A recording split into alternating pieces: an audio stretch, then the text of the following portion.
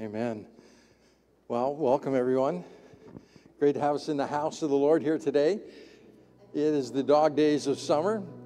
A lot of people are away, traveling, but we look forward to everyone returning. And if you're online, just want to let you know we have a place here for you. Come and join us.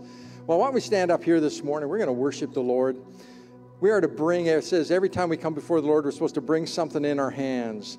We're supposed to bring some incense, something that we would dedicate to the Lord and put on the altar of incense and allow that beautiful fragrance to fill our room. Well, we don't have incense, we have worship. We bring worship unto the Lord to fill the house with this beautiful fragrance of worship. So, Father God, is whatever we bring, Lord, we come to dedicate it to you, to worship you, to lift our voices to you. God, fill this room with beautiful incense of the praises of your people. God, we want to worship you and dedicate our lives to you and say, God, you alone are worthy this morning. You alone are worthy of all that we can bring. So, God, enjoy the praises, Lord, that we bring to you. Let's worship the Lord.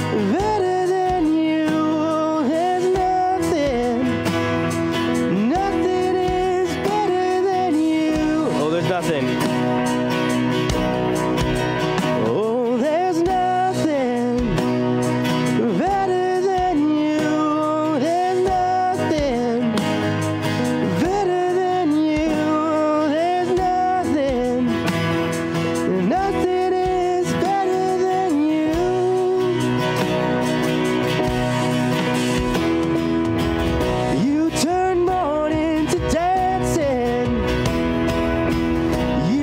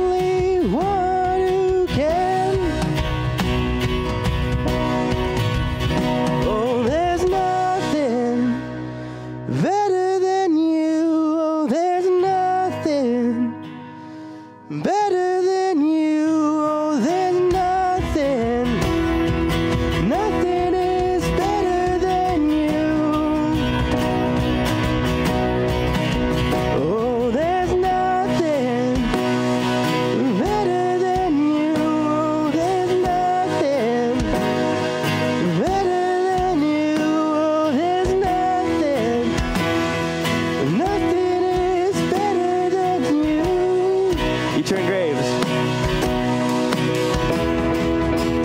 You turn graves into gardens. You turn bones into armies. You turn seas into highways. You're the only one who can. You're the only one who can.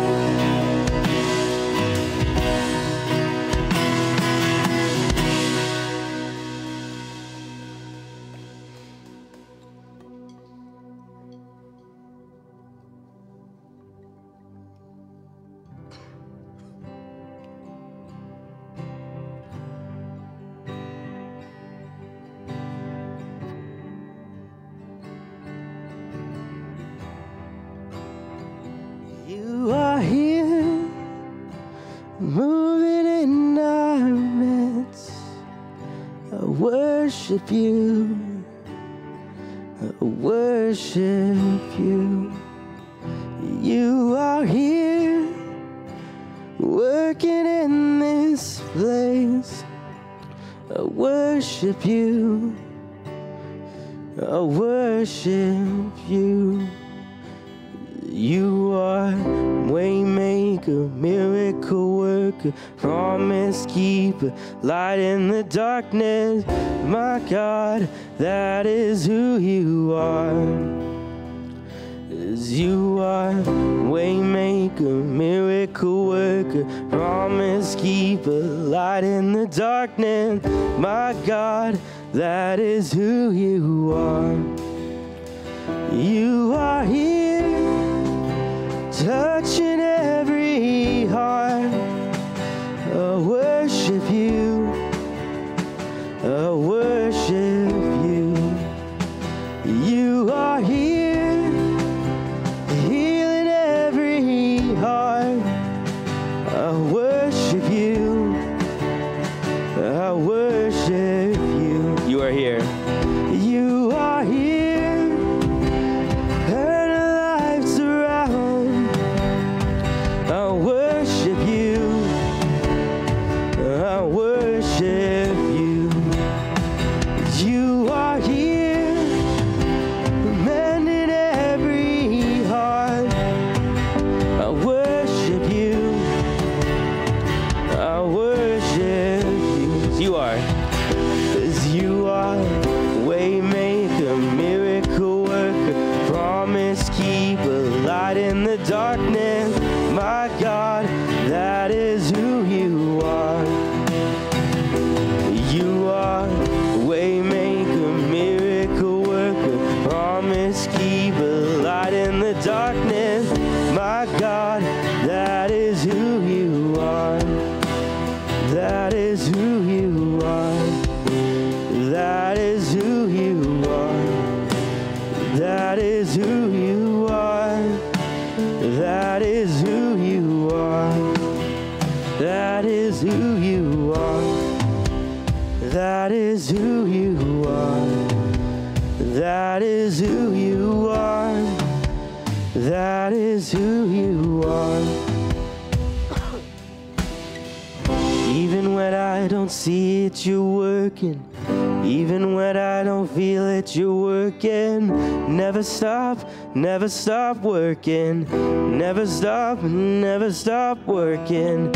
Even when I don't see it, you're working. Even when I don't feel it, you're working. You never stop working. Never stop working. Even when I don't feel it, you're working. Even when I don't feel it, you're working. Never stop working. Never stop. You are waymaker, miracle worker, promise keeper, light in the darkness. My God, that is who you are. Yes, you are waymaker, miracle worker, promise keeper, light in the darkness. My God, that is who you are. That is who you are. That is who you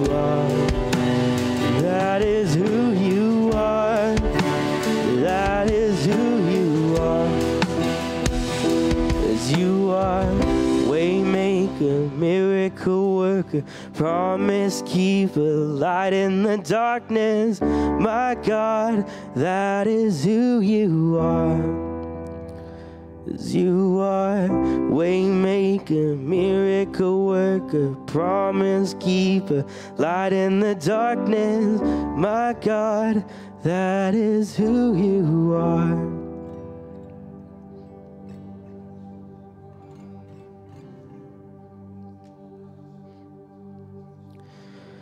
God, we thank you that that is who you are. You provide for us in so many ways, and we just lift up a song of worship and praise to you that, Jesus, we love you, we worship you, we adore you, we exalt you, we want to honor you, Lord, that we thank you that we were able to gather together today and worship and just learn about you and dig in deep. We pray for change in our hearts, Lord, as we not only hear the sermon today, but we also, as we go out in our weeks, that we would continually be ingrained in your word and worship in you and prayer. Jesus, we love you.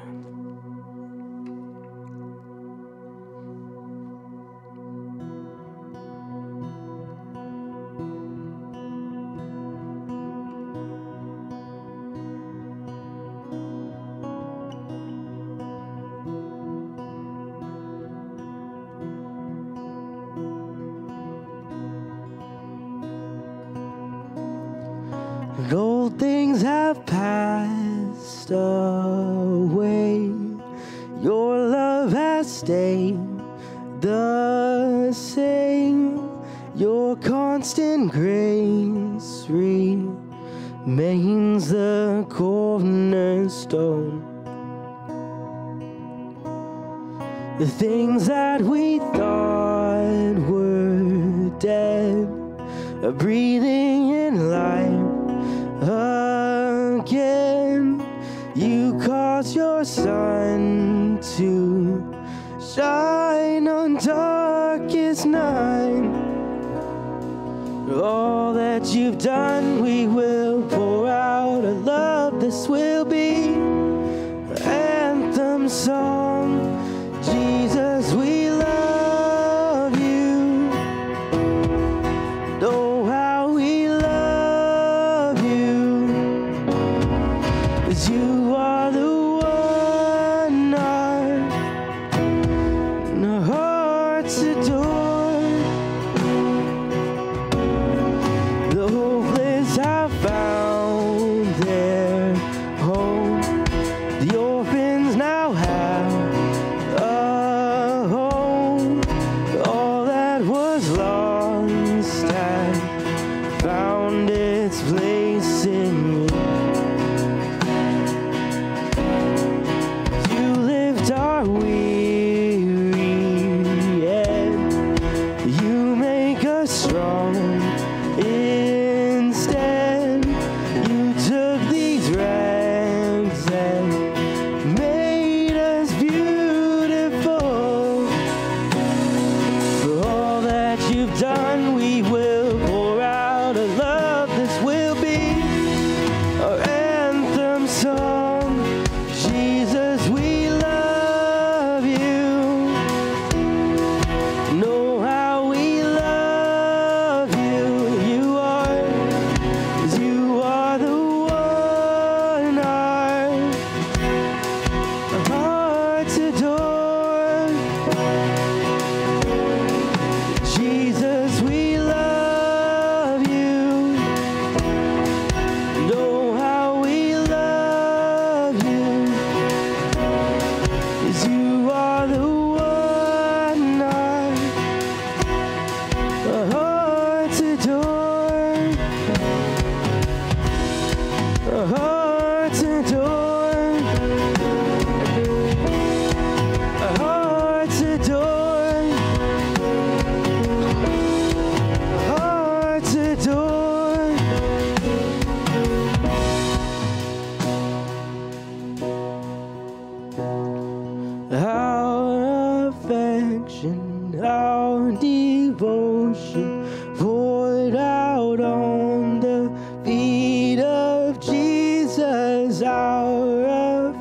affection, our devotion poured out on the feet of Jesus. Our affection, our devotion poured out on the feet of Jesus. Our affection, our devotion poured out on the feet of Jesus. We love you. Oh, how we love you. You are the one our hearts adore. Jesus, we love you.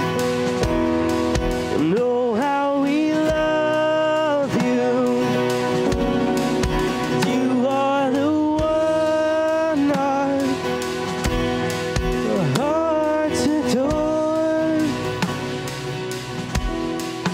Jesus, we love you.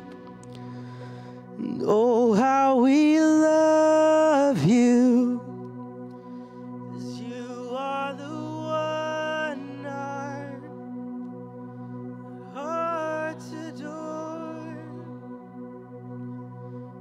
Our affection, our devotion poured out on the feet of Jesus. Our affection, our devotion poured out on the feet of Jesus. Our affection, our devotion poured out on the feet of Jesus. Our affection, our devotion poured out on the feet of Jesus. We love you. Oh, how we love you.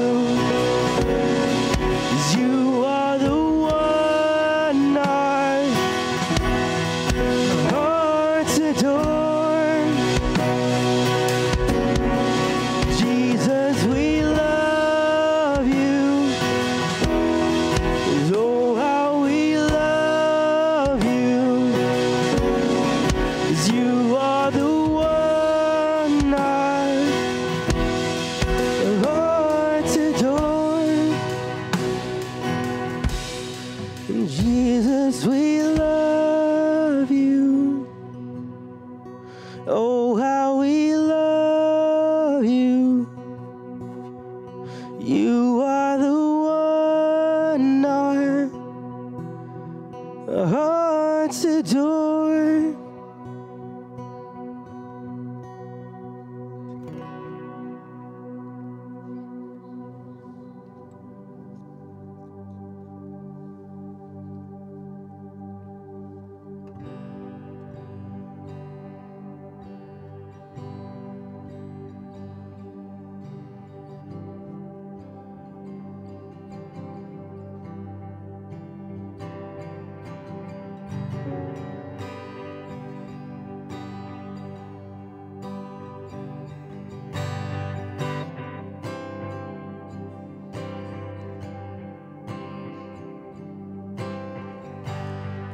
There's nothing worth more that will ever come close. Nothing can compare. You're our living hope.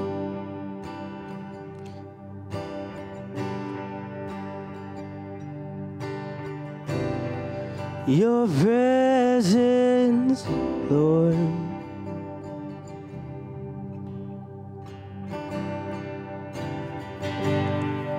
I've tasted and seen of the sweetest of love, where my heart becomes free and my shame is undone. Your presence, Lord. Holy Spirit. No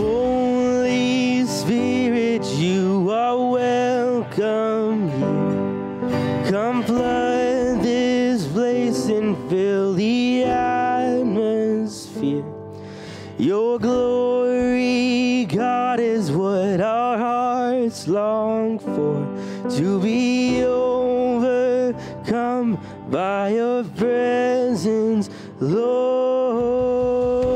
Holy Spirit, you are welcome here. Come flood this place and fill the atmosphere.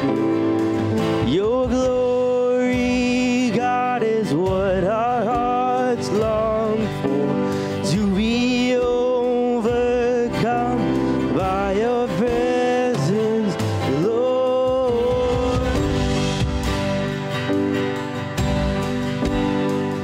Your presence, Lord.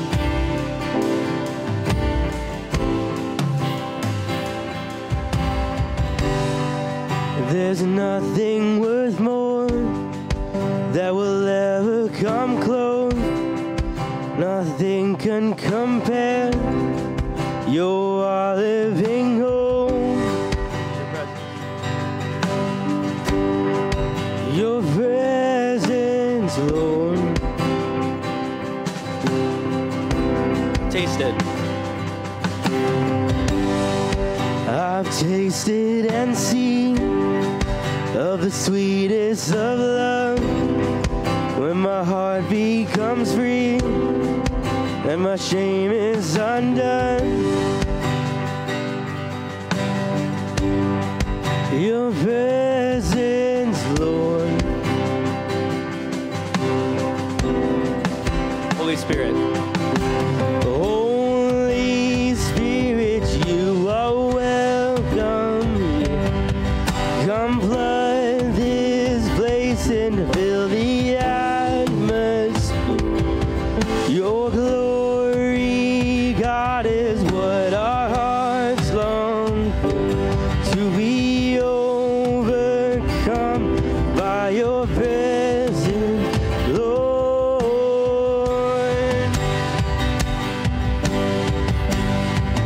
Your presence, Lord.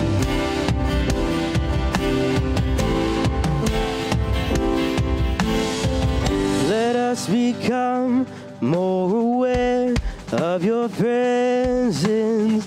Let us experience the glory of your goodness. Let us become more aware of your presence.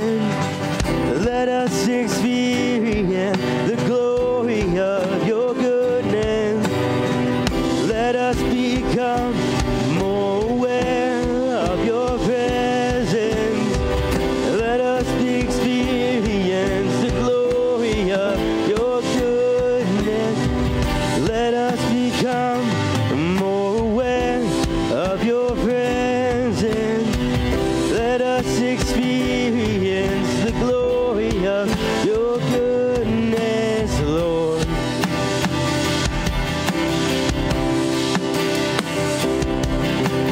Holy Spirit, you are welcome here. Come flood this place and fill the atmosphere. Your glory, God, is what our hearts long for, to be overcome by your presence, Lord.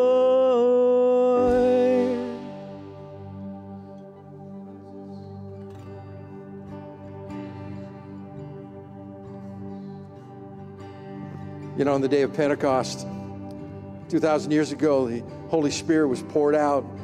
It says that there were tongues of fire, there was a wind blowing, a mighty rushing wind, and it says everyone was affected by the presence of God because they hungered for the presence, they longed for the presence.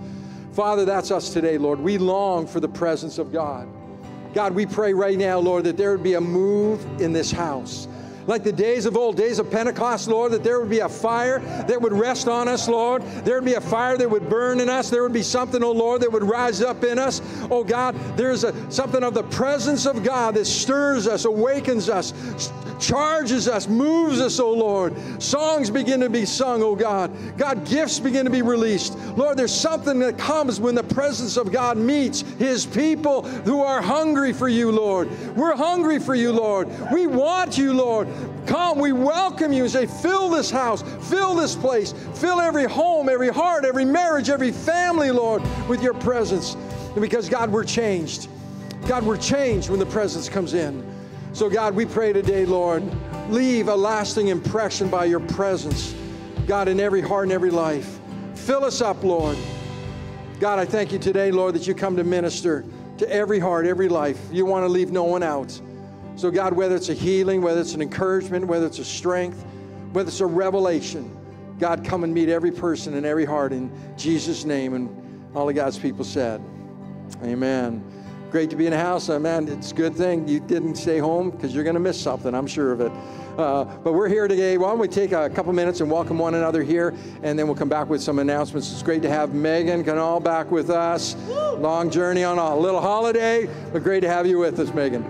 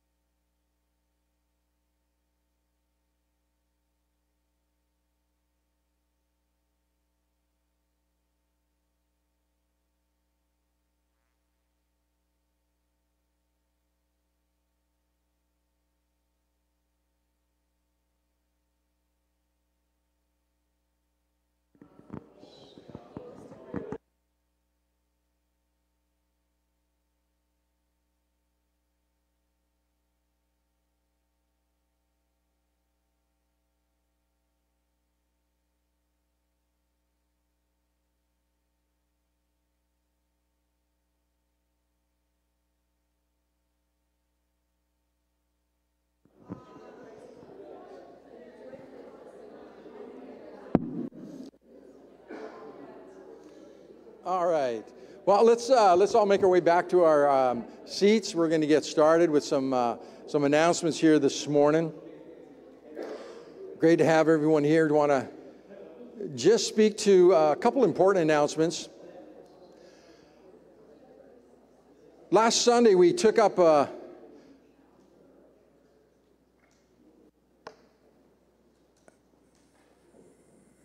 offering last Sunday for Cheryl Matson. She's here with us today, and her grandchildren are on their way at a camp enjoying a summer. But I trust that we're all praying for her and her family. They had a fire in their basement.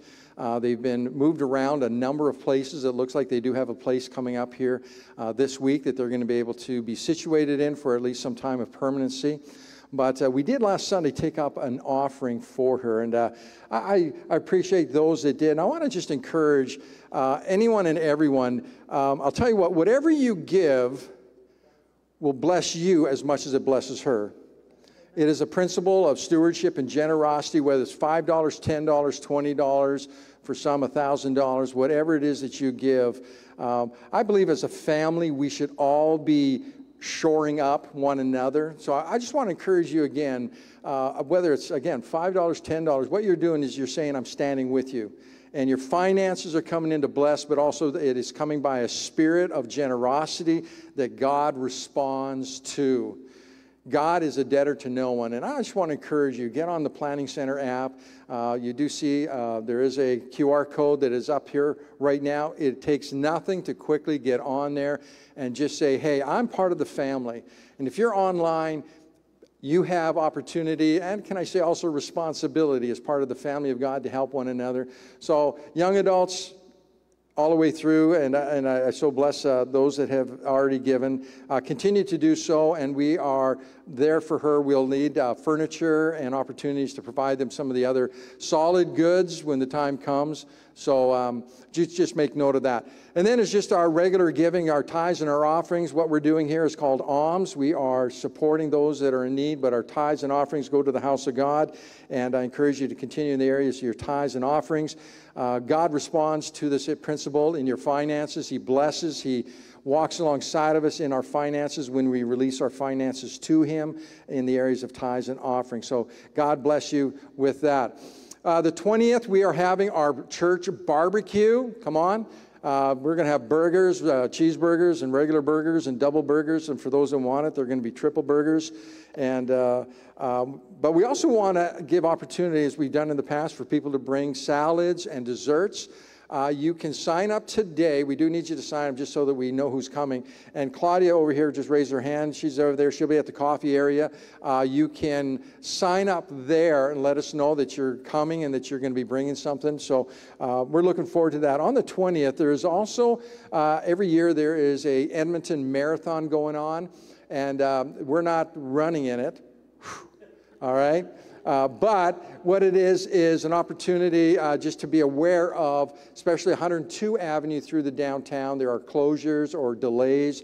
So when you do come through, 142th Street, 136th Street is open, 107th Avenue is open. They don't really affect, Grote Road isn't affected at all. So just be aware of it and plan accordingly, because we don't want you to miss the house of God and the barbecue that is taking place. So we look forward to that. Young adults, what are we doing here, Ben? We're meeting here in the school Bible study area. So young adults, come on out, be a part of that. I know summer is a time we just like to enjoy, sometimes just hanging out by ourselves, but you know, the body of Christ, we just need one another, and it's a great way to do life together. So with that, we're going to move on into the Word of God. Open up our Bibles. And you say, well, where can I open them up to? Well, I will tell you, open it up to your favorite book, the book of Leviticus. All right. But before we get there, Pastor, you're in the book of Leviticus? Absolutely.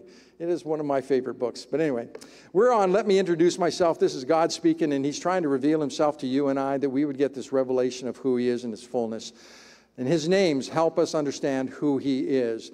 Now, I know I am thoroughly enjoying, once again, I've done this before, but just going through the study of the names of God is just exhilarating. I'm excited about it. And I know many of you are, because you've told me. You said, hey, thank you, Pastor Jeff. We're enjoying going through the names and learning more about God.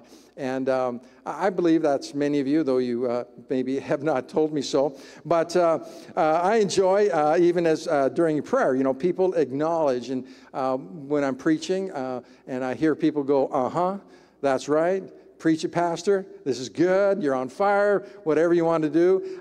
It just encourages me that you're, number one, listening. Number two, that you're agreeing with me. And number three, you might be waking up the person next to you.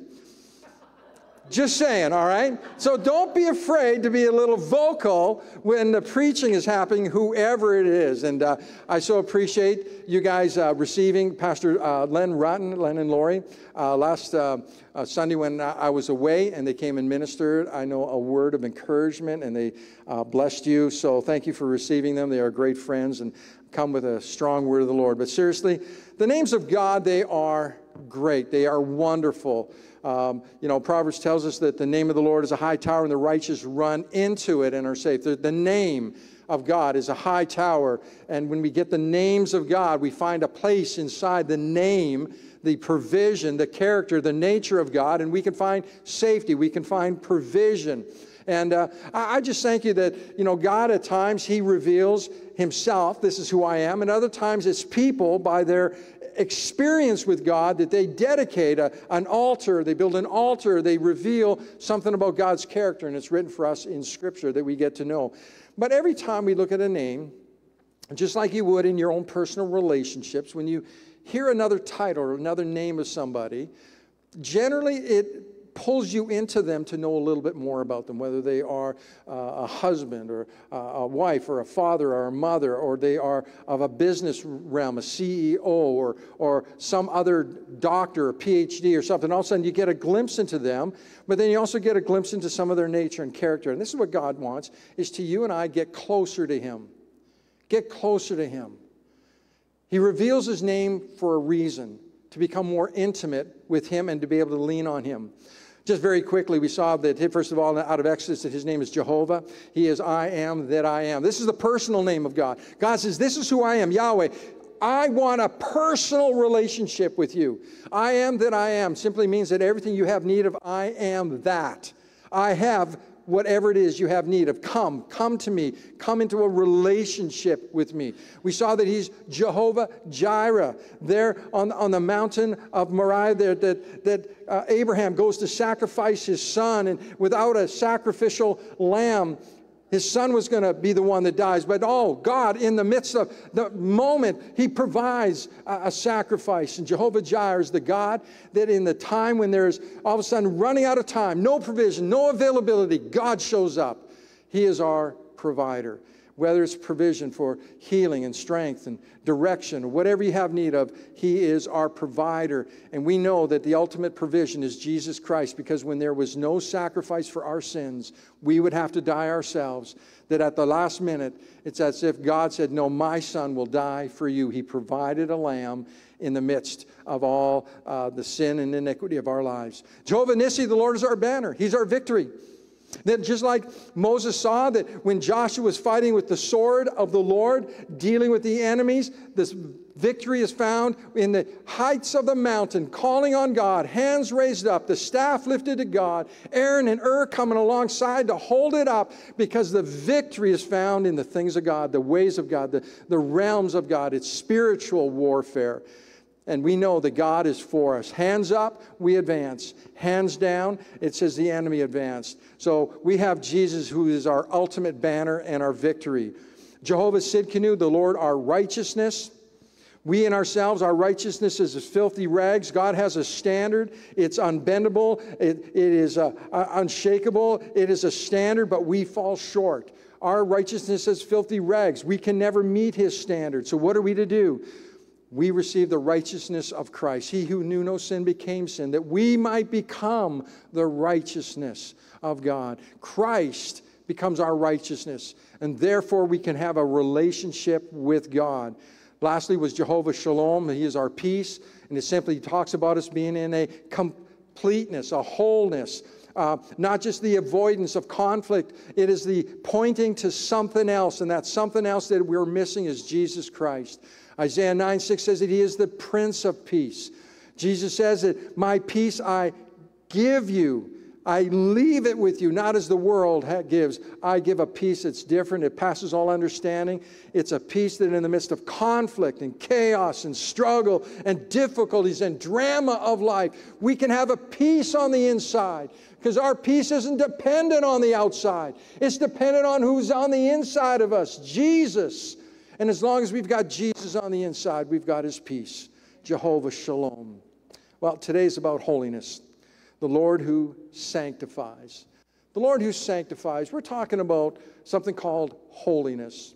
Now, often we look at holiness and we begin to fear and tremble, or we have misconceptions about it. We feel that it's going to be dogmatic. It's going to be a push down, a thrust upon us. It's going to be rules and all these kind of things. But that's not what holiness is all about. Holiness is actually a remarkable invitation to come into a beautiful relationship with the Lord.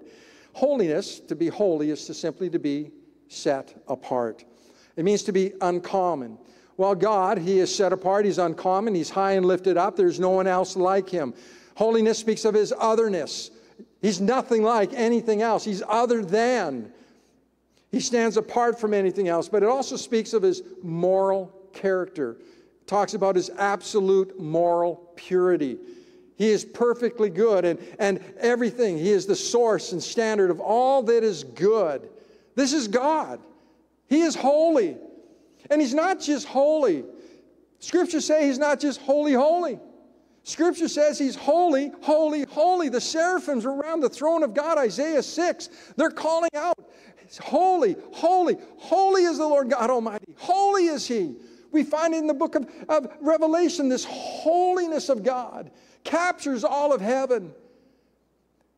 We look and say, well, what is the greatest attribute of God that we just can't, we just want it so much? Well, it's God's love. Nowhere in the Bible does it say love, love, love. You got to go to a Beatles song to find that. Everything else is all singular. His goodness, His kindness, His grace, His justice, His mercy. Everything about God, even His love. He is love, but you know what? They don't sing, oh, love, love, love. Everybody, love, love. That's not it. It's holy, holy, holy with reverence, with awe, with bowing down. God is holy. He is holy, thrice holy. For God, you think of this, if God loved you, but you didn't have holiness, but His love was bigger than holiness, then the love that God would have for us would actually be common love. Because what sets apart His love for us that makes it so remarkable, it's His holiness. The God who is so holy, He's so perfect, He's so morally pure. Everything about Him is holy, holy, uncommon, set apart. Nobody's like Him. And yet He loves us, who's not holy. That we're broken. That we're unholy. We make mistakes. We're impure. We're attitudes, our thoughts.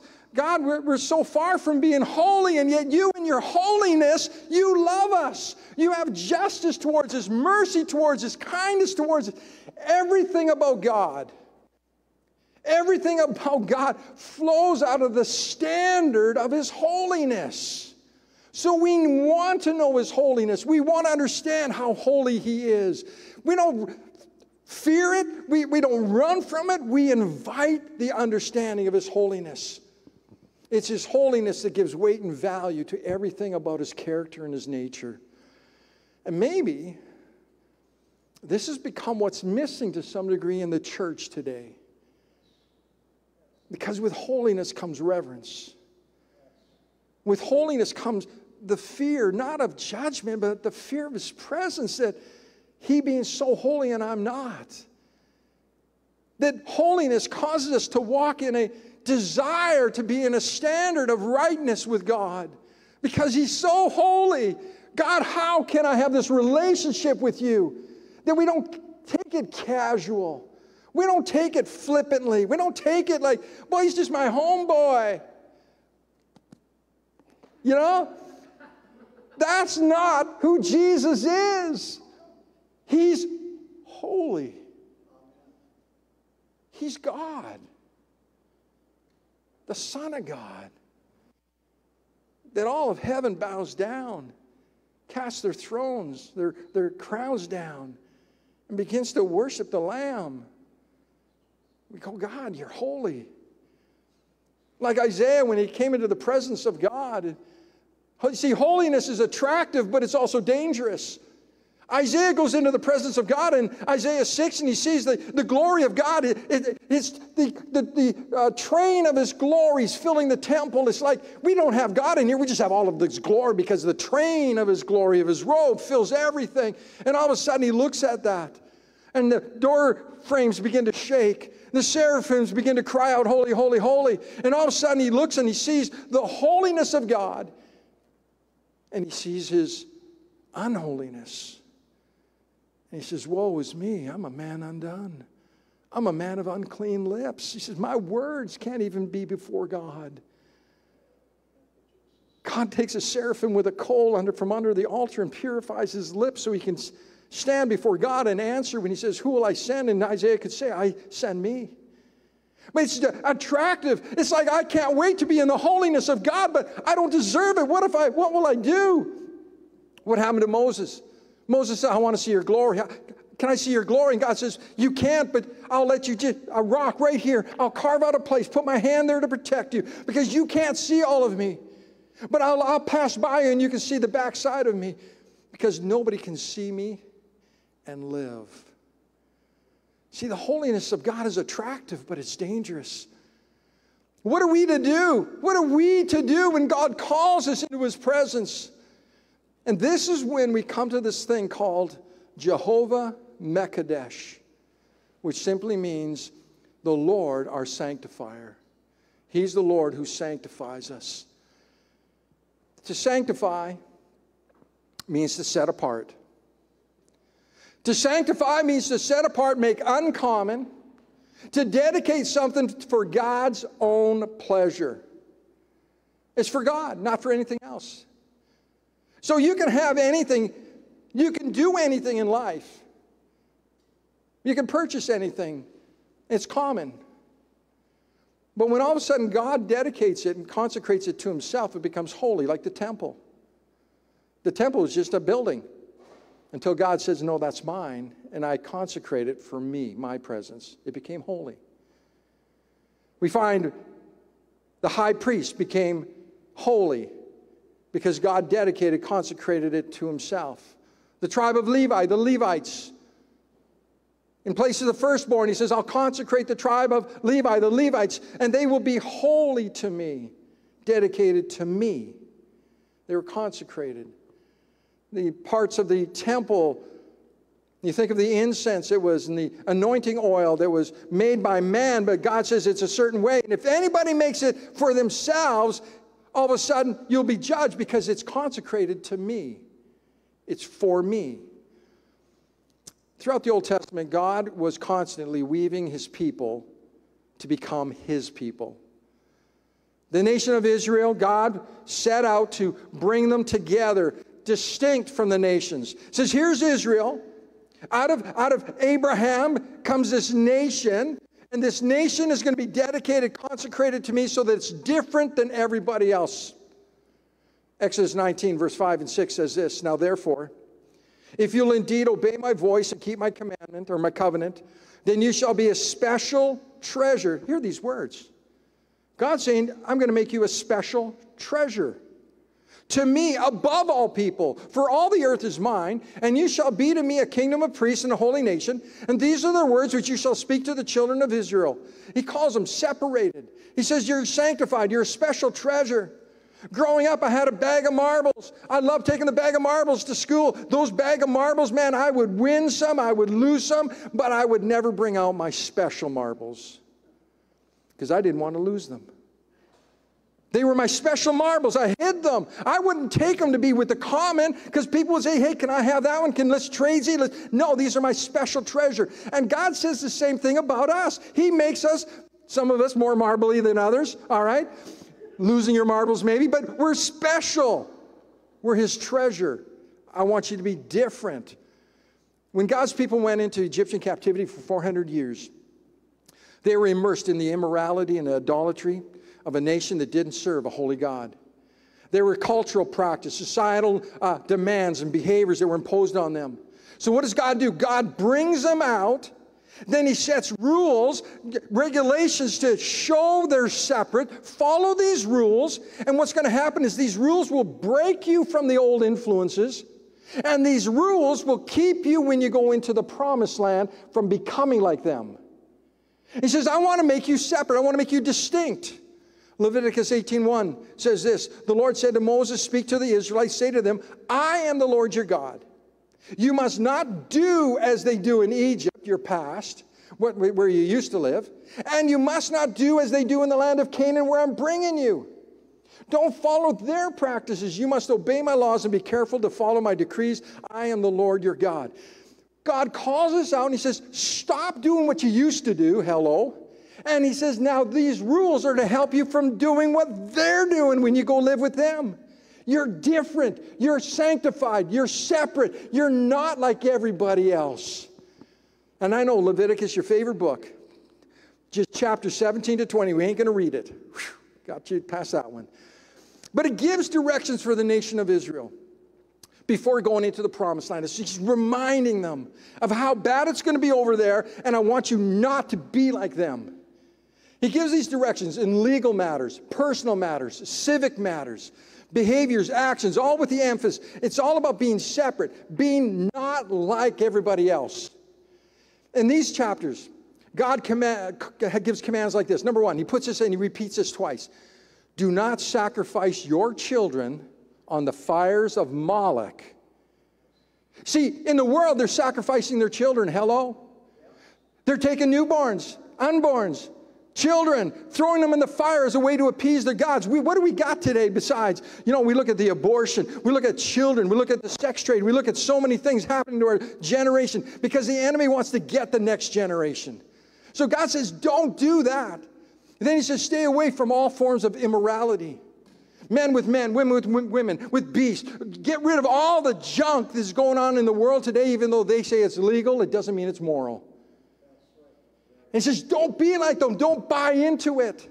Stay away from witchcraft and mediums. Stay away from cheating, lying. Everything that the world is doing, don't be like them. Stay generous. Believe it or not, Leviticus 19 says stay generous. Live with an open hand. Tend to the poor. Look after those in need. And then he says, protecting one another. Live in unity. Leviticus 19, guess what is in there? Love your neighbor as yourself. Did you know that that's where it came from? Jesus was quoting, love your neighbor as yourself, out of Leviticus 19. Let me just run these through to you. They're on the screen, but let me just read this really quickly. This happens 4 times. Leviticus 19:1. Lord said to Moses, speak to the entire assembly of Israel, say to them, be holy because I, the Lord, your God, am holy. Leviticus 20, verse 7 and 8. Consecrate yourselves and be holy, because I'm the Lord your God. Keep my decrees and follow them. I am the Lord who makes you holy. Leviticus 21:24. But I said to you, you will possess the land, and I will give it to you as an inheritance, a land flowing with milk and honey. I'm the Lord your God who has set you apart from the nations. Leviticus 21, you are to be holy to me because I, the Lord, am holy, and I have set you apart from the nations to be my own. Do you see something happening? God says, you're mine. I'm setting you apart. I'm holy. Be holy.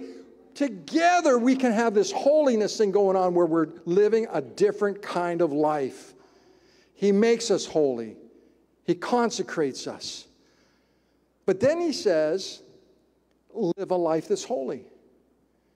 He puts the responsibility back on us, that we're to live a holy life. How do we do this? How does this happen? Well, first, we're positionally holy through Jesus Christ. It's by grace. By grace we are saved through faith, not of works, lest any man should boast. We've got nothing to do with this. Christ makes us holy by his death, burial, and resurrection. Hebrews chapter 10, verse 8. First, Christ said, you did not want animal sacrifices or sin offerings or burnt offerings or the offerings for sin, nor were you pleased with them. He's talking to the Father. He says, when I came, you didn't want those things going on anymore. He says, though they were required by the law of Moses. Then Jesus said, look, I have come to do your will. And it says, he cancels the first covenant, the law of Moses, in order to put in the second into effect. For God's will was to make us to be made holy. How? By the sacrifice of the body of Jesus Christ once and for all. We're made holy when we come to God through Jesus Christ. His death brings holiness to us. We have nothing to do with being holy in relationship to God. He makes us holy. I am the Lord that sanctifies you. And through Christ we find, through this amazing truth, his sacrifice, we're made holy, broken, evil, wicked. Come on, we're sinners. We don't deserve God's grace. We are unholy of unholy. And yet God says, I choose you and I make you holy because of Jesus Christ. You've got nothing to do with it. You're positionally made holy because of what I did through my Son. Positionally, saved and sanctified, made holy. 1 Peter 2:9, he picks up the language of the Old Testament that we've been reading, and he says this, but you are a chosen people, a royal priesthood, a holy nation, God's special possession. That's coming up right out of Leviticus. Now it's by Christ and what he's done, that you may declare the praises of him who called you out of darkness into his wonderful light. You're chosen. Through Christ now, you're the special marbles in the bag. Think about it. Come on. He holds on to you. You're special. God says, you're mine. I've called you. I've sanctified you. He goes on. He says, verse 15, but just as he who called you is holy now, so be holy in all you do. You're holy. You're called to be holy, chosen to be holy, sanctified to be holy. God takes responsibility for your holiness positionally with God, but then he commands us to be holy. 1 Peter 1:13 says, therefore, with minds that are alert and fully sober, set your heart on the grace, the provision to be brought to you when Jesus Christ is revealed at his coming. As sober children, do not be conformed to the evil desires that you had when you lived in ignorance. He's talking about us before Christ. But just as he who called you is holy, so be holy in all you do, for it's written, be holy because I'm holy. Positionally, we are holy through Christ. But in process, we're made holy by decisions that we make. We are to live a holy life. We're to live as those that are holy and chosen and consecrated, and to live that out in our lives, in our daily lives, through Christ. It's a joint work with our desire and his empowerment. Like the nation of old of Israel, you think about all the nations that were around them. They were living in the midst of ungodly, unholy territory. There were different gods, different idolatry. There was different practices, different situations going on that they lived amongst all that. And they were led at many times to adopt those things, and God would come in and judge. They would adopt again. God would come in and judge. And God was always bringing them back, bringing them back, bringing them back. The Bible terms that thing that's around us, it calls it worldliness. Nowhere are we to come out of the world. We're to stay in the world, but we're to keep the worldliness outside.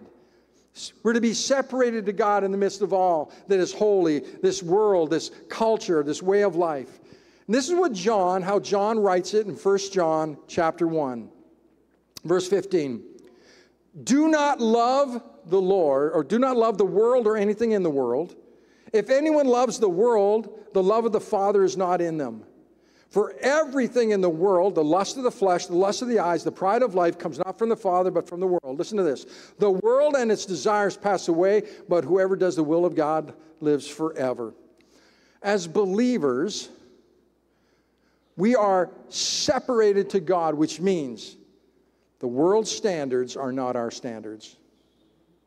The world's perspective is not our perspective. We have a biblical worldview, not a cultural worldview. We don't see the world as the world sees it. We see the world as God sees it. So we hold up the Word. We hold up God's ways. And we say, does it match what God says? And if it is not, then we say, that's not the way I'm going. I'm separate from what the world says. I only want what God says. John 15, this is what Jesus prays. John 17, verse 15. My prayer is not that you take them out of the world, but that you protect them from the evil one. They are not of the world, even as I'm not of the world. God, Jesus says right away, you're not of the world. If you are a believer, you're not of the world. You're of the kingdom of God. You're of a different world. And then he says, I'm praying not to take you out of the world. You've got to be in the world because we're lights. Come on, we're a city set on a hill. We're lights. We are a lamp to shine. We're salt, but he says, what I want to do is protect them. Keep them from the evil, from the ungodly, the unholy. Jesus right now is praying for you to be separate from the world. The world's thinking, the world's attitudes, he is up there praying. He's our high priest praying for us right now. He's on our side. How are we to be holy? It's a privilege to be made holy, but it's our responsibility to walk in holiness. 1 Peter 2:9, remember we read this. It says, for you are a chosen people, a royal priesthood, a holy nation, God's possession, that you. There's a purpose behind being made holy. The reason God made you holy is not so God can put you up on a shelf and say, look at my holiness. And this person, no. He says, you are to live a holy life, it says, so that you might declare the praises of him who called you out of darkness into his wonderful light.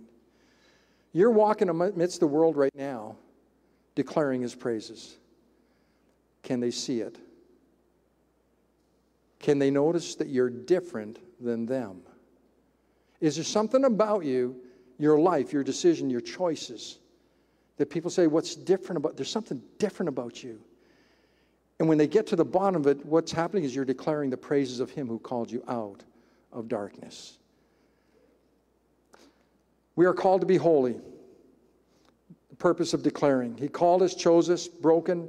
Man, some of us, most of us, all of us, we came to Jesus messed up. What do we have in us that God would say, you're worthy of my holiness? Nothing. But because he's so holy, he chooses us in our brokenness, and he makes us holy. He calls us to be with him into a holy heaven. Think about that. God, you're making a way for me to be with you. You're so holy, and I'm not, but you make me holy, and now you want me to live holy, and ultimately live on a mission that's holy, telling other people about you. Why? So that I can live with you in this eternity, in holiness, in this holy realm. Because he's chosen me out of his great love towards me. I don't deserve it. But I don't live out of fear now. I don't live out of fear of that holiness. I live out of desire to want to be holy like him. I want to be like him. If I could possibly somehow be more like Christ, who's holy, then God, you called me into this realm. God, what can I do? I want to do it. I'm passionate. I want to be more like you. I can't believe you would make me holy. So God, I want to spend my life living the way you call me. How do we do that? Let me give you 4 real quick thoughts as we come to a bit of a close. Number 1, live a sanctified life, a separated, sacrificed life. We know this, Romans 12:1. Therefore, I urge you, brothers and sisters, in view of God's mercy, to offer your bodies as a living sacrifice, holy and pleasing to God. This is your true and proper worship. Do not conform to the pattern of this world, but be transformed by the renewing of your mind. That then you'll be able to test and approve what God's will is, his good, pleasing, and perfect will. Live on purpose. And the purpose is, Lord, I want to be holy. God, everything I want to do, everything I want to think about, everything I put my hands to, everything I get involved in, God, I want to be holy, which simply means I'm distinct from the world. I'm not common like the world. I'm different than the world. Doesn't mean I'm weird.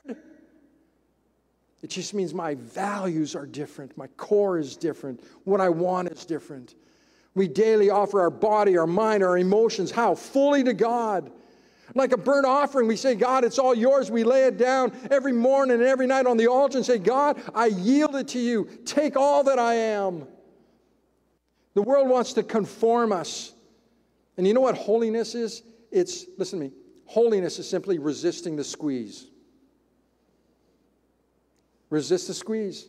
The holy world wants to conform us into their thinking, into their attitudes, into their behaviors, into all their situations.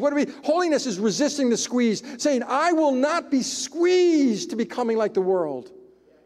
I'm going to live like Christ. I'm going to be different, uncommon. I'm going to be separate to the ways of God. I resist the squeeze. 1 Corinthians 6:19 says, do you not know your bodies are temples of the Holy Spirit who's in you, whom you received from God? You are not your own, you're bought with a price, therefore honor God with your bodies. We resist the squeeze. My body, my mind, my soul, everything about me belongs to God. He owns it, He bought it, He purchased it. It's separated to God in the indwelling of the Holy Spirit. So anything that would defile who I am, in my fullness we go, no, I resist. I resist the squeeze. I'm not going to go there, do that. I'm not going to abide by their behaviors and their actions. No, I'm going to be what God calls me to be. Number 2, live in a life in alignment with God's holy word. You know these passages. I didn't put them up. John 1:1, in the beginning was the Word was with God, the Word was God. Verse 14, the Word became flesh and made His dwelling amongst us, and we have seen His glory, the glory of His one and only Son who came from the Father, full of grace and truth. Jesus is the Word is Jesus. The Word, Logos, the Word of Rhema, the prophetic release, the Word is God. 2 Timothy 3:16, all Scripture is given what? By inspiration. It's God-breathed. Men of old were moved on by the Holy Spirit and brought these Scriptures forth. The Word is holy. So we take the Scriptures in and they renew our minds. They touch our spirit. All of a sudden we hide the Word of God in our heart that we might not sin against God. What is that? Resisting the squeeze. We allow the Word of God to well up on the inside of us. We begin to use it as a sword. What are we doing? We are giving our lives to the holiness of God through Scripture. And it transforms us. It builds into us the ways of God. John 17, verse 17, Jesus said, sanctify them, set them apart by your truth, and your word is truth. The Word of God becomes a light, a lamp, a sword. There's so many things. It becomes a hammer. It's like a Swiss Army knife to the Spirit. If you know what a Swiss Army knife is. It's got a knife for every occasion. Well, the Word of God's got something for every occasion. But you got to read it, memorize it, put it in your heart. Eat the Word of God, like Jeremiah said, and it becomes your joy and rejoicing. Number 3. So we got to live a sacrifice life, live in alignment to God's Word. Number 3, you let the Sabbath and worship set you apart. In Genesis, when He created the heavens and earth, He did it in 6 days, and the 7th day He rested. All the days were equal. They're all just days. They were good, good, good, good. 6 days they were good. Then the 7th, He says, it's not good. He says He made it holy. Genesis 2:3.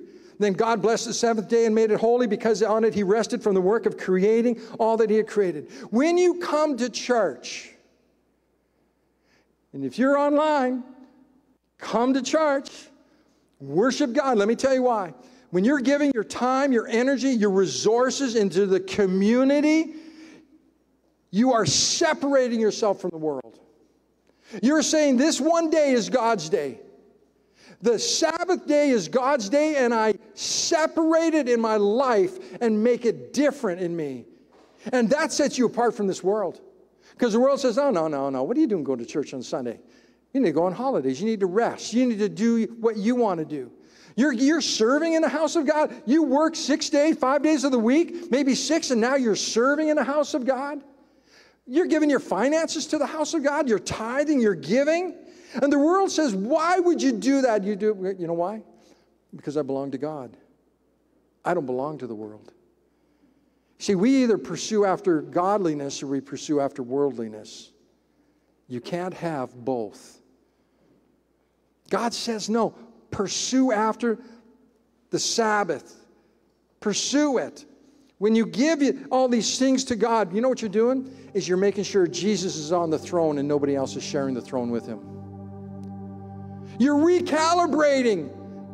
I belong to Jesus. He's on the throne of my life. Well, he's on the throne, but you know what? Squished in there, there can get probably 3 or 4 people on that throne because it's a pretty wide throne. So I got Jesus, I got my work, I got my recreation, and I got my finances. You know, they're sort of all equal. Coming on Sundays, make sure it's Jesus on the throne and him alone. You recalibrate. You remember that you belong to him and everything else belongs to him. Fourthly, you pursue holiness. You want to live a holy life. I don't have to. I get to. It says in Hebrews chapter 12, 14, pursue peace with all people and holiness, without which no one will see the Lord. I want holiness because I want to see the Lord. I want holiness. I want to feel his presence. I want holiness because it changes me, my marriage, my family. It changes everything. I don't have to pursue holiness. I get to. I want to. I want to get to the house. I want to get into the Word. I want to get into worship. And I want to be in the house because guess what's in the house? Saints. What are saints? Separated ones. We rub shoulders with saints, with holy people. We get to be like each other and help each other. That's the house of God, the family. Lastly, lean on the Holy Spirit. I don't know if you've noticed, but he's called Holy Spirit. There's something about the Holy Spirit that helps make us be holy. Because we can't do it, we need him. We need him constantly to be filled with the Spirit. Filled up, pursuing after, walking in the Spirit. He comes to teach you, to comfort you, to lead you, to guide you, to open up your life, to be more like God. How does that happen? We welcome Holy Spirit. Every day, Holy Spirit, come. Give me what I need today. We're called and chosen to be holy. He's called holy for a reason. We serve a holy God. We pursue a holy God. We obey a holy God. I don't want what the world has to offer. I want what God has to offer. Say, God, take it all away. Whatever the world has to offer me, take it away if it distracts me from you. I want God and what he has for me. That means I need to pursue holiness.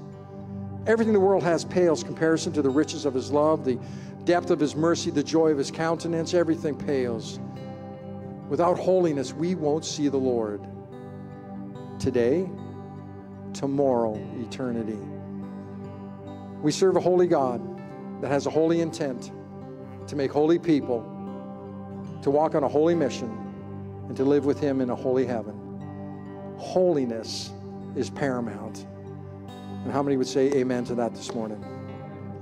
Pursue holiness. Love holiness. Live a life of holiness and depend upon the Holy Spirit. Let's stand here, Father. As we close here today, Lord, we need your Holy Spirit. God, we can't make ourselves holy. You make us holy. But we can respond in obedience to live a holy life.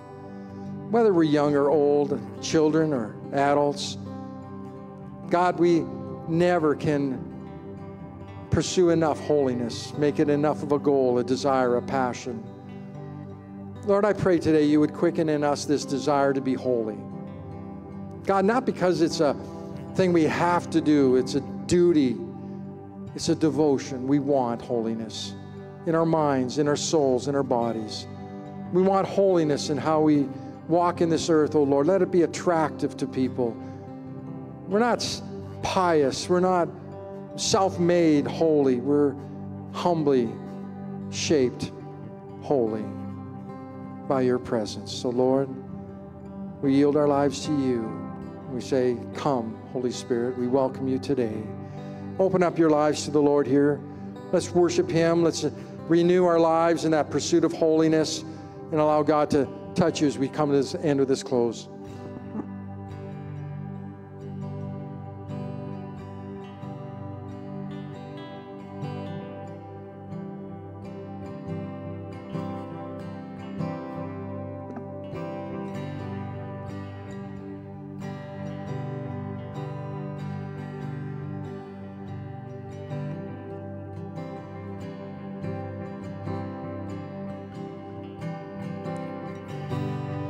There's nothing worth more that will ever come close. Nothing can compare. No, our living hope. Your presence, Lord.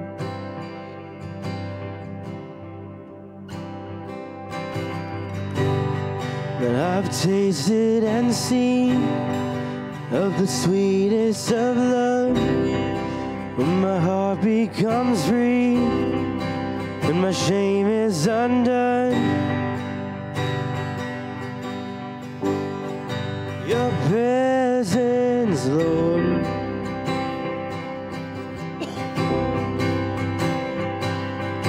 The Holy Spirit, you are welcome here. Come flood this place and fill the atmosphere. Your glory, God, is what our hearts long for, to be overcome by your presence, Lord. Holy Spirit, you are welcome here.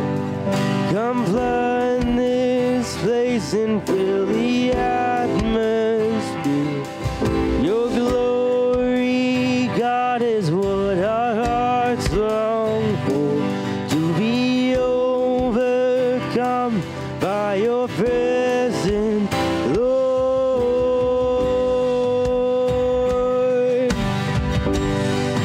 Your presence, Lord.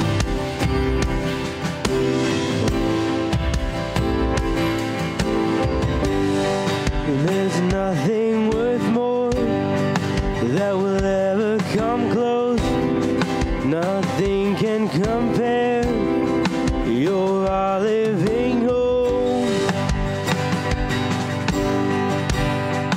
Your presence, Lord.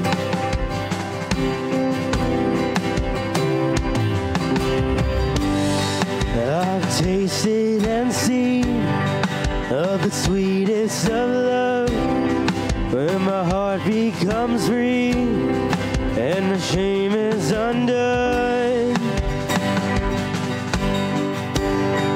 Your presence, Lord.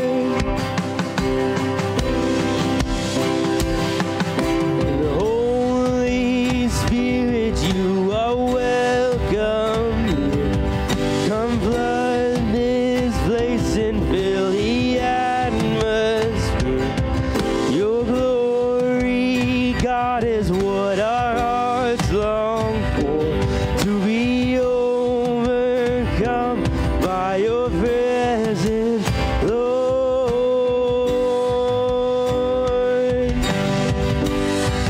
Your presence, Lord.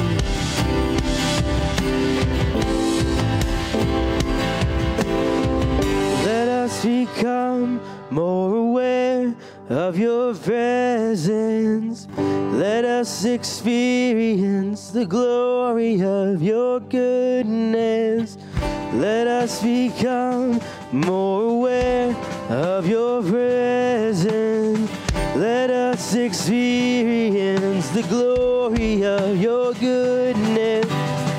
Let us become more aware of your presence. Let us experience the glory of your goodness. Let us become more aware of your presence.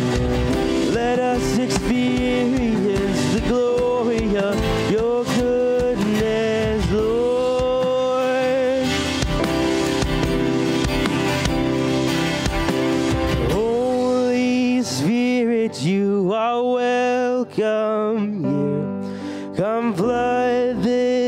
praise and fill the atmosphere.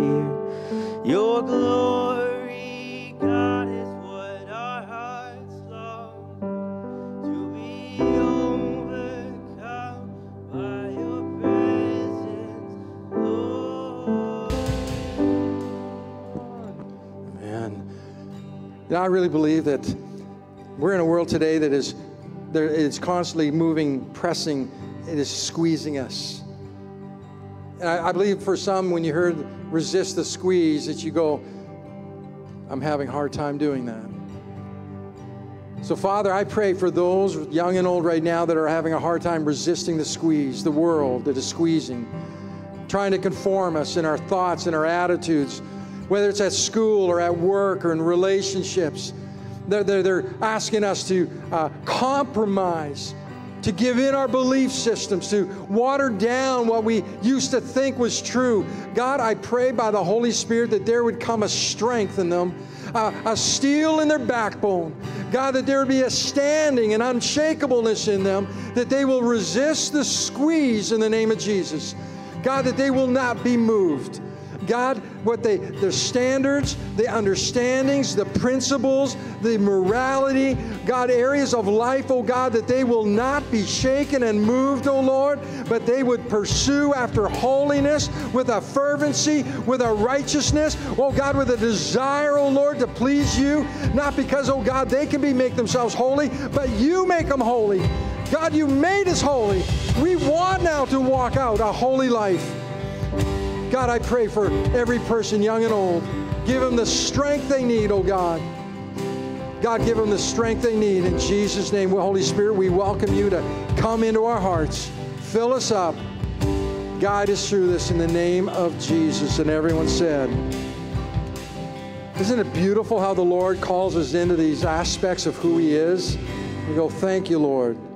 You are the Lord who sanctifies me. What a beautiful, beautiful. Hey, sign up today. Don't forget about the barbecue coming up on the 20th. So that's next Sunday. We need to know so we can make provision for everybody. And look forward to having you. And if you're online, please be here on the 20th. We can't wait to see you. Hey, that's it. God bless you. Have a great weekend. And we'll see you next week. Young adults on Thursday. God bless you.